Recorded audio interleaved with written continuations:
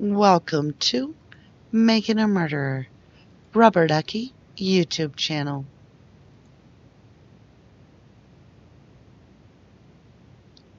Okay, you guys, we're going to start page 34 of our daily MaM reading of the CASO Investigative Reports. Page 331, Type of Activity, Interview of Kathy D. Williford. Date of Activity, 010406, Reporting Officer, Investigator Mark Wiegert. On 010406 at approximately 1800 hours, I, Investigator Wiegert of the Calumet County Sheriff's Department, had telephone contact with Kathy Williford. My reason for contacting Kathy was that she was a photographer for Auto Trader magazine prior to Teresa Habach. Kathy states she started working for the Auto Trader magazine on 12/02/04 and worked until 04/20/05. I asked Kathy if she had ever been to the Avery residence in her job duties as a photographer for Auto Trader magazine. Kathy told me she had been to Steven Avery's residence on one occasion. Kathy states she believed it was on the date of 01/25/05. She states she believed it was on a Tuesday because that was the normal day she would go out and take photos. According to Kathy, she received a lead sheet from Auto Trader magazine. Kathy states those are the sheets they get when they are to go out and take photos. Kathy states she went to the Steven Avery residence on the morning of 01/25/05, sometime between 11 a.m. and 1 p.m. She stated when she arrived, she observed an Olds Cutlass, which was parked outside. She states when she drove up, she noticed the vehicle and then got out of her car and walked up to the vehicle to verify it was the one that she was to take a photo of. She states she remembers driving to the residence and that it was very desolate there, and she was somewhat concerned about that. When Kathy drove up to the Avery residence, she stated there was nobody outside. After verifying the car, Kathy walked up to the Steven Avery residence and knocked on the door. At that time, Steven stuck his head out and stated he would be right outside. After several minutes, Kathy indicates Steve walks out of the trailer and she takes the picture. Kathy stated she then asked Steven about the narrative he was supposed to write up. Steven told Kathy he forgot to write it up, at which time he went into the trailer. Kathy stated at that time she walked up onto the porch and waited for Steven to come back out with the narrative. Kathy stated it seemed to take an unusual amount of time for him to write up a short narrative which was supposed to go along with the picture. She stated it was very cold outside, and at one point Steven poked his head out the door and stated if she was cold, she, page 332, could come inside his trailer. Kathy states she knows they have the policy against going into people's houses, so she went back and sat in her vehicle. Kathy told me it took a good 10 minutes for Steven to come back out of the trailer. When he came back out, he walked over to her vehicle and handed her the narrative to go along with the picture she had taken. According to Kathy, Steven said to her if this works out that his sister had a car for sale, and he may do the same thing as in putting it in the Auto Trader. Kathy states prior to leaving, Steven asked Kathy how he could contact her if he needed to. Kathy told Steven he could call the main office number like he had previously done. I asked Kathy if at any time Steven did anything out of the ordinary or suspicious. Kathy stated he, meaning Steven, did not. However, she stated, he creeped me out. I asked Kathy what she meant by that, to which Kathy stated it was just the way Steven was staring at her. Kathy also stated when she pulled up, the dogs were barking very loudly, so Steven would have had to have known that somebody was outside the trailer. However, he never came out until she went and knocked on his door. Kathy stated that was the only time that she had been on the Avery residence, and then she quit working for Auto Trader in April. According to Kathy, when she was taking pictures for Auto Trader, she was using a Nikon Coolpix 2100 camera. Kathy states after she quit working for Auto Trader, Teresa had come to her residence, she believes in the month of May, and picked up her camera for the Auto Trader. According to Kathy, Teresa was already working for Auto Trader before Kathy quit working there. I asked her how she knew this, to which Kathy stated she had seen her name on a roster of employees. In speaking with Kathy, she stated she talked with Teresa. Teresa stated she had to pick up her camera and had mentioned something about the auto trader having a storage facility. Teresa had told Kathy that every once in a while Auto Trader had her go to the storage facility. I ended my interview with Kathy at approximately 18:10 hours. Investigation continues. Investigator Mark Wiegert, Calumet County Sheriff's Department. Page 333. Type of activity, transfer of evidence to FBI. Date of activity, 01-06-06. Reporting Officer, Investigator Mark Wiegert. On 01-06-06 at approximately 13:30 hours, I, Investigator Wiegert of the Calumet County Sheriff's Department, met with FBI agent Gerald E. Mullen. My purpose for meeting with Gerald was to turn over the remnants of the cell phone and camera which had been recovered from the burn barrel on Steven Avery property. I had been provided with the key to a locked storage unit in the Calumet County Evidence Room by Sheriff Pogel on 01-05-06. Sheriff Pogel had received that key on the same date earlier that morning from evidence custodian Jeremy Hawkins. I took custody of that key and it remained in my possession until the date of 01-06-06 when I went down and retrieved the box containing the cell phone and camera remnants. I did take into possession property tag number 8316, which was the box containing those items. That box was turned over to FBI Agent Mullen for transfer to the Federal Bureau of Investigations lab for analysis. Investigation continues. Mark Wiegert, Investigator, Calumet County Sheriff's Department. Page 334. Type of activity, interview of Penny A. Bernstein. Date of activity, 01-13-06 at 9:15 a.m. Reporting Officer, Investigator Mark Wiegert. On 01-13-06 at 9:15 a.m.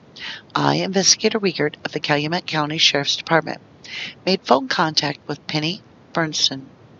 My purpose for speaking with Penny was to determine if she had any relation to the Halbach family.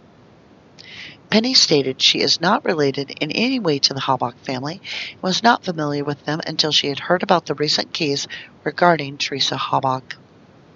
I asked Penny if she had ever spoken with any of the Halbach family. Penny stated she had never spoken with any of the Halbachs. Penny also stated to me she had never done any business with the Auto Trader magazine. I asked Penny if she had ever been to the Avery property. Penny stated she has never been to the Avery property and is not familiar with the layout. Penny also stated she has not had any contact with Steven Avery or any of the Avery family members since the incident had started. Penny did tell me she had received a message from a subject by the name of Dean Chaudry, who had bought her candy store in Manitowoc. According to Penny, Dean had told her one of the Averys, which he believed to be a Carla, had left a message for Penny and wanted Penny to call her. Penny stated she never returned that phone call and does not know what it would have been about. I then thanked Penny for her cooperation and ended the phone call conversation with her. Investigation continues. Investigator Mark Wiegert, Calumet County Sheriff's Department. Page 335. Type of activity, interview of Sunshine M. Zelwinski. Date of activity, 01-15-06. Reporting Officer, Investigator John Dietering. Documents generated, none. On Sunday, 01-15-06 at approximately 1500 hours, Investigator Wiegert and I, Dietering, did interview the following individual at the Sheboygan County Sheriff's Department. Sunshine M. Zelwinski, date of birth 09/11/81, formerly of 1131 Swift Avenue, Sheboygan, Wisconsin, currently incarcerated at the Sheboygan County Jail.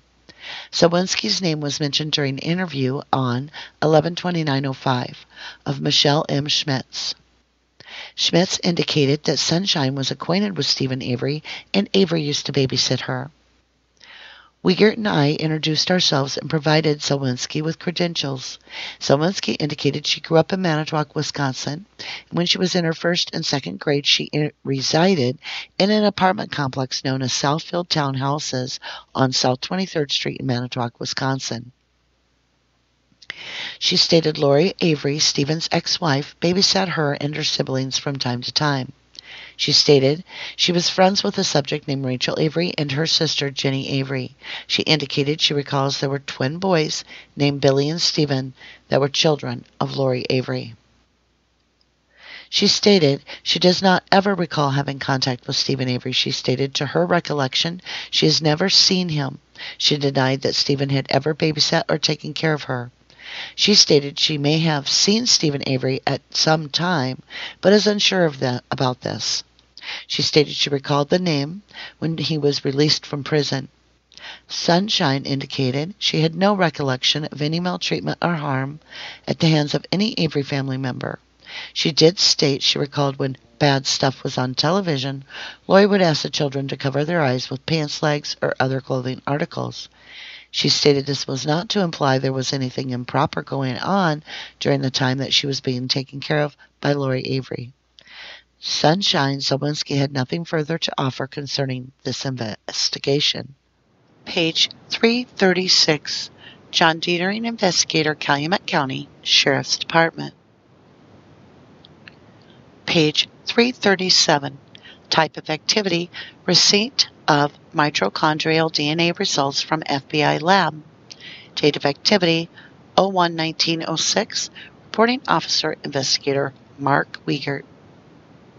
On 01-1906, I, Investigator Wiegert, of the Calumet County Sheriff's Department, did receive a fax from the Federal Bureau of Investigation located in Quantico, VA. The fax was a report on the results of the examination of the mitochondrial DNA sequences that were obtained from charred remains compared to a buccal swab from Karen Halbach. For the results of that examination, please see the included FBI report. Investigator Mark Wiegert, Calumet County Sheriff's Department. Page 338. Type of activity, interview of Tammy L. Weber. Date of activity, 01-1906. Reporting Officer Investigator Mark Wiegert. On 01-1906 at approximately 12 o'clock p.m., I, Investigator Wiegert of the Calumet County Sheriff's Department, along with DCI Special Agent Tom Fassbender, went to the address of 1617 18th Street to interview Tammy L. Weber. Upon arrival, we knocked on the door and we were invited into the residence by Tammy. We began speaking to Tammy in reference to her relationship with Steven Avery or any of the other Avery family members. Tammy stated she has known the Avery family since she has been a child. She stated she, in fact, grew up with the Averys. I asked Tammy about previous statements she had made about there being police officer involvement in the alleged setup of Steven Avery, as well as statements she had previously made that a certain officer had made comments that Steven Avery had been set up. Tammy stated a nephew of hers by the name of Joshua Walter had come to her house along with two friends by the name of Jason and Sean Snyder. Tammy states at that time they were talking about the Halbach murder case, and Joshua, Jason, and Sean had stated that they had learned from a Two Rivers police officer that Steven was possibly innocent. Tammy stated to me at that time if anybody did it, it would be Chuck. I asked Tammy what police officer made this statement. She stated she did not know, she just knew that it was a Two Rivers cop. Tammy stated she initially agreed with those guys that she did not feel that Steven was capable of doing such a thing and was not guilty of it. She stated to me, however, since that time, as more and more evidence comes out, she is second-guessing herself. I asked Tammy when was the last time she saw Steven. She stated she would see Steven on a regular basis, and Steven and his girlfriend, Jody, would come over to her house occasionally. Tammy states this past summer she believes it was in June or July, Steven and Jody had come to her residence. She stated while Steven and Jody were there, Steven's niece, page 339, Blank showed up at the residence. Tammy states Jody became visibly upset and stated, "That's his B." Tammy stated Jody made the statement to her that Steven had been F her, meaning Blank. When Blank showed up, Steven and Jody ended up getting into an argument, and Jody asked Tammy to take her home. According to Tammy, at that time, they did get into her vehicle and left her house. Tammy told me when they initially got into her car, Steven was parked behind her and he would not move his truck. Tammy stated she went out and confronted Steven and told him he had better move his truck, at which time Steven did do so. Tammy states Jody and she then took off from her residence en route to Steven's residence where Jody was staying. According to Tammy, she was driving at least 75 miles an hour because she wanted to get home before Steven got there.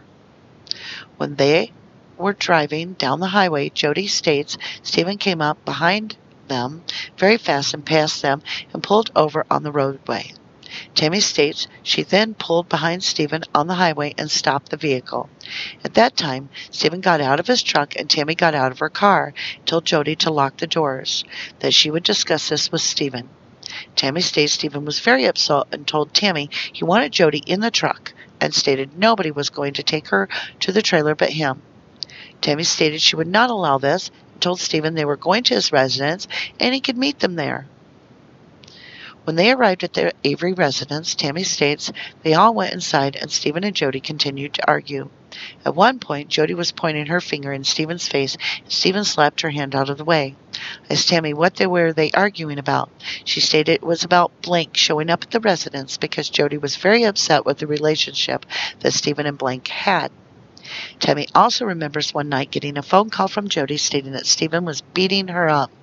According to Tammy, that was the night Steven had got arrested for beating on Jody. Tammy also told me that Steven told her that he does not know if he loves Jody or Blank. She states that on one occasion, Steven had made the comment that Blank is a slut, and then the next time he would say how much he liked Blank. Tammy states she stayed at Steven's and Jody's residence, which would be on Avery Lane, until things calmed down and then she left. I asked Tammy if she could tell us any more about Steven Avery. Tammy went on to tell us how she remembers one day this last summer Steven was over at her residence and the neighbor's girls were outside. According to Tammy, the neighbor girls were wearing low-cut shirts and everything was sticking out. Tammy told us that Steven then started horsing around with the neighbor girls and started grabbing at their breasts. According to Tammy, she told Steven to stop it, that they were only 13 or 14 years old, and Steven made the comment to her, if you need a piece, you need a piece. Tammy states Steven was chasing the two 13 or 14-year-old girls all around the yard.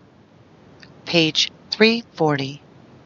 I asked Tammy if she knew anything else about Jody being abused by Steven. Tammy states she remembers Jody showing her a lot of bruises. The bruises would have been located on her arms and legs. Tammy also remembers one occasion Jody telling her that Steven tried to strangle and kill her. She believes that this was the same night Steven had gotten arrested. Tammy also remembers Steven's ex-wife coming around with bruises and black eyes, and his ex-wife would say she had fallen down the stairs. Tammy also went on to tell us how a couple of people had told her Teresa Halbach had been related to the Bernstein family. One of the family who had told her that would have been Joshua Walters, her nephew. Again, Tammy went on to tell us how she did not want to have her name out there as given information about the Averys because you don't want to cross the Averys. I like living. Tammy also stated Steven's sister Barbara carries a bat around in the car in case someone would cross the Averys.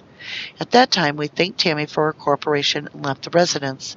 We ended the interview at 12:33 p.m. Investigation continues. Investigator Mark Weger, Calumet County Sheriff's Department. All right, you guys, we're going to do our review. We're starting on page 331. And it's an interview with Kathy Williford. Now, remember, you guys, there is a Kathy Williford. It's supposed to be spelt with a C. That's a special agent that Angela Schuster, I believe, or Don at Auto Trader had mentioned worked, they believed, for DCI. So, you know, is she a DCI agent? I'm not sure. But what's interesting is in this interview, we don't have anything which is reported later about coming to the door in a towel for Steven. Not a word of it. In fact, he doesn't really invite her in until after quite a while when she's a little bit chilly. He says if she's cold, she can step in. But he has to write some sort of a little, what is that called? Intro. let's see, what did they call it? Narrative. Now, how come we don't hear about the narrative at all with any of the other vehicles? Is there something, maybe Auto Trader takes it down when the person calls in? I'm just not sure. Maybe it got changed.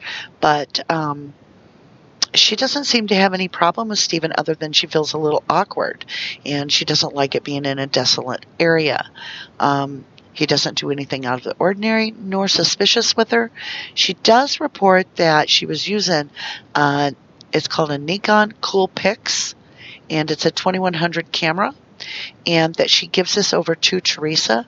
But what's interesting is when Teresa comes to her house and picks up the camera, that Teresa mentions that Auto Trader has a storage facility. Why they're talking about this, I have no idea. But that Kathy brings it up that Teresa, every once in a while, has to go to the Auto Trader to the storage facility. I just find that odd. Now, on page 333, it's a transfer of evidence to the FBI, and it is the possession property tag number 8316, which is the box containing the cell phone information or contents of the cell phone burn barrel, and it's given over to a special agent named Mullen, and they're going to analyze it. And then on 334, bizarre enough, they're contacting Penny Bernstein for an interview. Now, she was the original victim in 1985. What in the world would she have to do with this case? They ask her if she's ever spoken to the Halbach family. No. They ask her if she's done any business with the Auto Trader magazine. No. And then they go on to state she has never been to the Avery property and is not familiar with the layout. That she has been in contact with Steven, but not since the incident started. That she received a message from Dean Schradee that Carla, who would now be Carla Chase, at the time was Carla Avery, had contacted this gentleman that had bought the candy store and left a message for Penny that they wanted Penny to call her. So what would the original victim have to do with this case? I am not sure. On page 335, we have Sunshine. Now, Lori Avery babysat Sunshine, but she doesn't even know Steven, and she had nothing to add. So I don't know what the rumors are going around in the jail, but that didn't make any sense that she would know anything if she has never even met him. Page 337 is the receipt of the mitochondrial DNA results from the FBI. And in that result, the FBI was unable to confirm that Teresa Halbach was the owner of the bone or the person the bones belonged to. But they are able to say that they cannot rule Teresa Halbach out. And that's all that was concluded. Unlike when Sheriff Pogel reported to the press and poisoned the jury pool that it was a match, that was not a true statement at all. That was a complete lie. Now, interesting enough, we have Tammy Weber. Now, page 338. Tammy has been a family friend of the Averys for a very long time. She's talking about her nephew and two other friends are stating that a Two Rivers police officer or cop has absolutely told them that it's possible Steven's innocent and that they believe that he's being set up. Now, Tammy states if anybody did it, it would have been Chuck. And they go on to continue to say that Steven and Jody got into an argument when they were at Tammy's over Marie Avery. And that's who they're talking about, is Earl's daughter. Okay?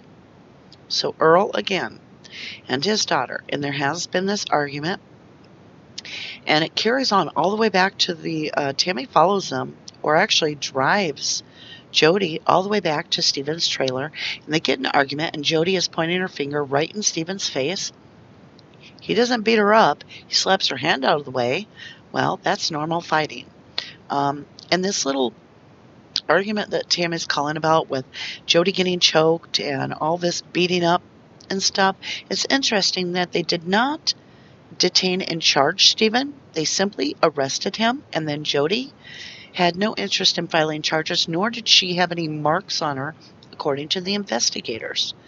So I'm not sure where Tammy's getting all these marks that she's saying she sees, when the investigator said that Jody didn't even have marks on her that would even make it fit a choking, and that Jody didn't press charges. Tammy does go on to state that she said that there was a 13 or 14-year-old girls that had everything hanging out and grabbing their breasts and stuff like this, with Steven chasing around the yard and stuff. I don't know. Tammy's already got a bunch of stuff twisted, so it doesn't look like she's boding well for Steven. She states that she seems to be more like family friend that probably hangs out with Earl a lot, if Marie's going there a lot. And she's talking about Steven had gotten arrested. Again, this is talking about the item with Jody, but he's not charged because she has no marks on her. Jody has nothing that shows that she actually was harmed, and she refuses to press charges on Steven. However, Tammy goes on to say that a couple people have told her that Teresa Halbach was related to the Bernstein family. Now, I'm not sure if that's true, but I will tell you that Mrs. Bernstein's husband, Tom Bernstein, does resemble Teresa Halbach, believe it or not. They have very similar eyes, and I did check that out, and could be. It very well could be. In this case, it's so confusing, and everybody's related to everybody, so I don't doubt it. Tammy goes on to report that Barbara carries a bat around in her car in case somebody crosses the Averys. I think Tammy likes to talk a lot of stories. That's just my thinking. I don't know. She seems to be the chatter of all the things that she's not sure of, but she's going to make sure and give them to the police officers. That concluded part 34, and leaves more questions than answers. And I want to thank you for all the support for Brendan and Steven and keeping them safe, and the support for our channel. And with that, you guys, it's time. If you didn't do the crime, you shouldn't do the time. Thank you and have a great evening.